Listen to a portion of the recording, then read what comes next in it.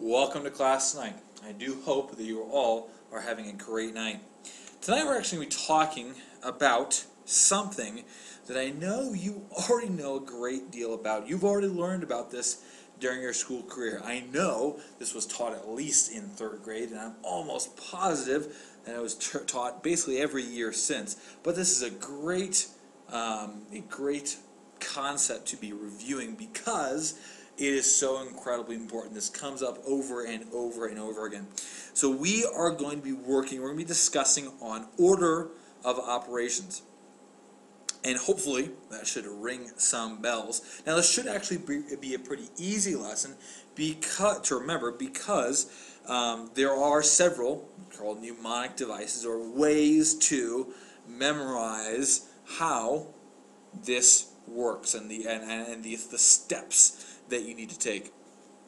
You're probably very familiar with this term. So let's go ahead and get started. Please open your books to page 48. Page 48. That's going to be the absolute best help. Now, guys, you should all remember the phrase, "Please excuse my dear Aunt Sally." Hopefully you remember that. If you don't, it's okay. But I know a lot of teachers, my teachers, way back when I was in school, use that device, "Please excuse my dear Aunt Sally," to help us remember the order of operations or how we should be doing things. So before we get to that, though, let's talk very briefly about this. You see several large problems on the board. We call these right here, we call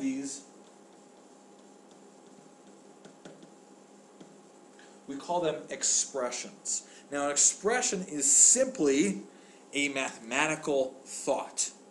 That's all it is, a mathematical thought. So really, technically, 1 plus 1 is an expression.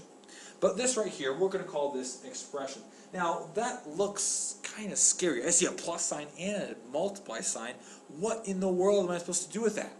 Well, we'll talk about that in just a minute. But I want to emphasize that. We call this right here, we call it an expression. So I'm going to have to erase that now so we can get to everything else. So now that I know I am dealing with expressions, now I can work on solving it. Now, mathematicians many, many years ago sat down and decided, we need to have an order for how to solve problems. And so they created this order. Now, I will say this order did not come from some specific process or formula or equation or anything. This simply was guys sitting down and say, all right, well, let's do this first, then this, then this. Okay? So now the order goes like this. And you'll actually find this on page 48 in your book. So I would encourage you to look at this. You see this right here. The first step is parentheses first, and then exponents. So we see the please, excuse. Then we go multiply and divide, but there's a slight change here. I don't point that out. So multiply and divide. So please excuse my dear Aunt Sally. So you see where we get the idea. But I want to point something out, and our book made this very different actually, and very, well, honestly it was difficult for me when I first read it. But this change is this. We do not just automatically do multiplication first and then division. It's multiply and divide from left to right. So that means you solve multiplication and division in order from left to right. We're going to get to one. I'm going to add one here in just a minute that deals with that, and then you have to practice that because it's a difficult thing. You can't just multiply first and then divide. It's multiply and divide from left to right. And then you add and subtract, once again, from left to right. So this means you could possibly divide before you multiply, or you could possibly subtract before you add. It all depends on this right here, from left to right. So let's go and get started on these. Let's practice these. Now you'll notice I'm actually going to be doing something a little bit different. I'm actually going to be creating a kind of a flow to these problems because I want to show you exactly what you should be doing. I also think you should try to copy my idea. That would be most helpful for you. So let's go and get started. So I'm looking parentheses first, then exponents. Let's see. Well, nothing in there. No parentheses and no exponents. So let's go on to the next one. multiply and divide from left to right. So let's see. Oh, no. Ooh, there we go. I see a multiplication problem right there. So I'm going to multiply first. So that means I leave this completely alone. That stays alone, and I'm going to focus on this first. So 11 times 6 is going to be 66 plus 18. So you see I left 18 alone, and I just multiplied those together, and I got 66. So now I add and subtract from left to right, so it's going to be 18 plus 66. And we're going to add those together, so 18 plus 6, that's going to be 4, and that's going to be 6, 7, 8. So my answer is 84. So for the first one, I followed my order of operations, and I got 84. Let's do one more that's going to look different. So here we have 6 plus 20 in 4/10 divided by, remember that's the divided by sign, 2. So now we look here, so no parentheses, no exponents, multiply and divide. Ooh, I see a division problem right there. So let's go ahead and divide first. Now, going back to our dividing decimals, the answer is going to look like this. So when I divide this out, it's going to be 10 and 2/10 plus 6. 10 and 2/10 plus 6 then is going to equal 16 and 2/10. So once again, I simply followed my order of operations, divided first, and then added. Let's go ahead and do two more. Now you'll notice actually I still left this up here because this is a very helpful thing to have up. In fact, as you solve these problems, you may want to look back at page 48 to make sure you're doing it correctly. Let's go ahead and jump right in. So once again, parentheses first, then exponents. So let's see. Ooh, I have parentheses here, so I'm going to need to deal with those first. So let's go ahead and deal with those first. So 6 divided by 2 is going to be 3. So I'm going to write 30, because I'm leaving that alone, minus 3 times 3 equals, I don't know what it equals. I'm going to find that out. So let's see. Now I've done parentheses. Any exponents? No, I don't see any exponents. Now I multiply and divide. Let's see. Oh, there's a multiplication problem right there. So it's going to be 30 minus 9. Because 3 times 3 equals 9.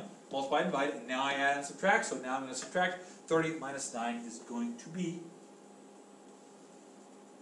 21. And so my answer for this problem right here looked scary, but I simplified it down and did 21. Now you see, ladies and gentlemen, this is what I was trying to tell you about. The flow, I see a step all the way down.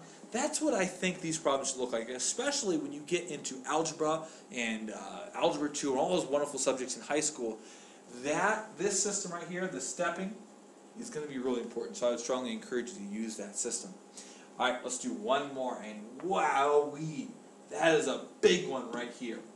3 and 4/10 plus 5 times 2 minus 1 and 7/10. Let's go ahead and get started.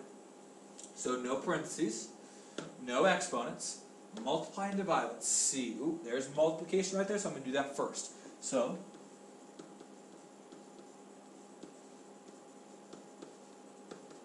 okay, so I have 5 times 2 equals 10. Now I'm going to multiply. There's no division problems. Now I'm going to add and subtract from left to right. So here's the left, here's the right. So I'm going to add and subtract in order from left to right. I'm not going to subtract first. I'm going to start with the adding. So 3/4 plus 10, 3 and 4/10 plus 10 is going to be 13 and 4/10 minus 1 and 7/10. Now I simply solve that right there as well. And just like that, magically, poof, you see the solution right here. So 13 and 4/10 minus 1/7 equals 11 and 7/10. 11 and 7/10. So that is the solution to that problem. All right, we're going to do one more because I still want to practice a little multiply and divide from left to right. Because honestly, for many, many years, I thought, well, you always multiply first and then you divide. Well, no, it's multiply and divide from left to right. All right, so now we see one more problem. This should actually be equal sign, so just ignore that. And now we see one more problem, but here I see division and I see multiplication. And in this case, the division comes before the multiplication. So let's go ahead and look through. Parentheses, no exponents. multiply and divide from left to right. So now I have to do this. So I'm going to multiply. I see, ooh, division first. So I'm going to do that first, and then this second. So 45 divided by 4/5 is going to equal 10 plus 6 and 2/10 times 3. Now I'm going to solve this, multiply and divide from left to right. So I'm going to go move over here. So 6 and 2/10 times 3 is going to be, so it's going to be 6, 18 and 6/10, so 10 plus 18 and 6/10. So the answer is going to be 28 and 6/10. All right, so that was one example that I wanted to stick in there as well to make sure you understand it's not divide, it's not multiply first and then divide, it's multiply and divide from left to right. All right, there's one last part of this that we do need to cover. Word problems. We need to be able to take a word problem and put it into an expression. So this is the word problem. You buy 2 jeans, we should underline that, at $19.95 each, but get a $5 discount. Ooh, nicely done. And then get 3 shirts at $15.99 each. If the tax is $4.35, how much do you owe?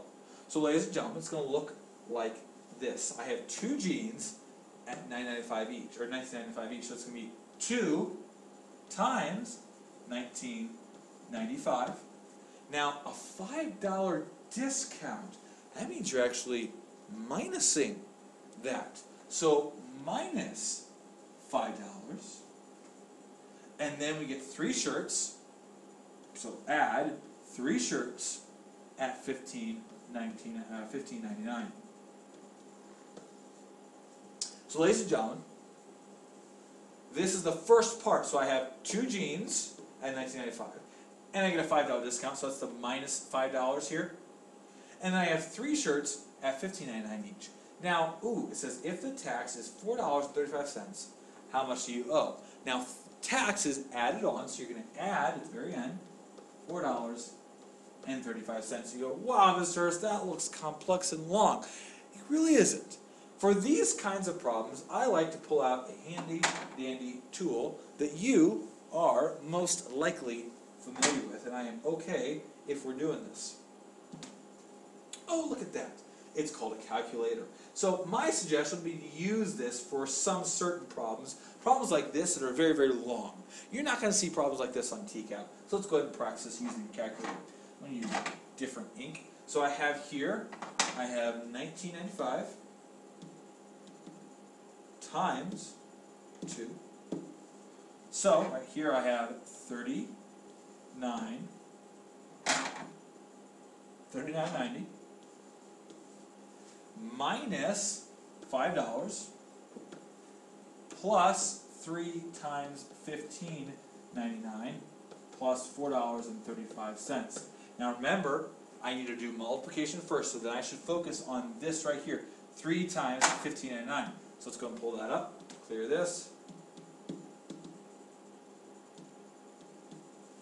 And there we go, $47.97.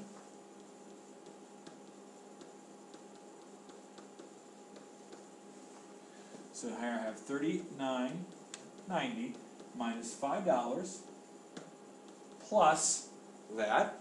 And so now I'm going to add and subtract from left to right. So I'm going to start over here and work that way. Now I'm actually going to simplify this because as you can see, I am running out of room on the board.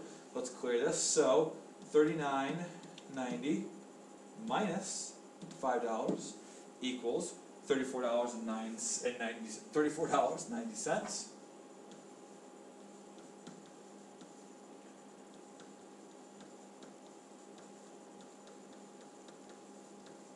Alright, now I'm just going to add all these up together very quickly. So, plus $47.97 equals plus the tax.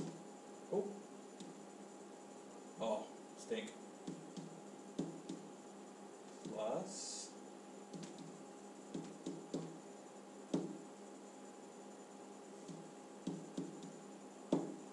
and there we go, ladies and gentlemen, $87.22. So my final amount is $87.22. Now, I made that was very big, I understand that. But it's completely understandable and completely doable as well. So I hope that makes sense. And I simply followed my order of operations. Well, ladies and gentlemen, that is the lesson. I'm going to scroll back one to remind you. The key is, remember these things. Parentheses first, then exponents. Multiply and divide from left to right, and add and subtract from left to right.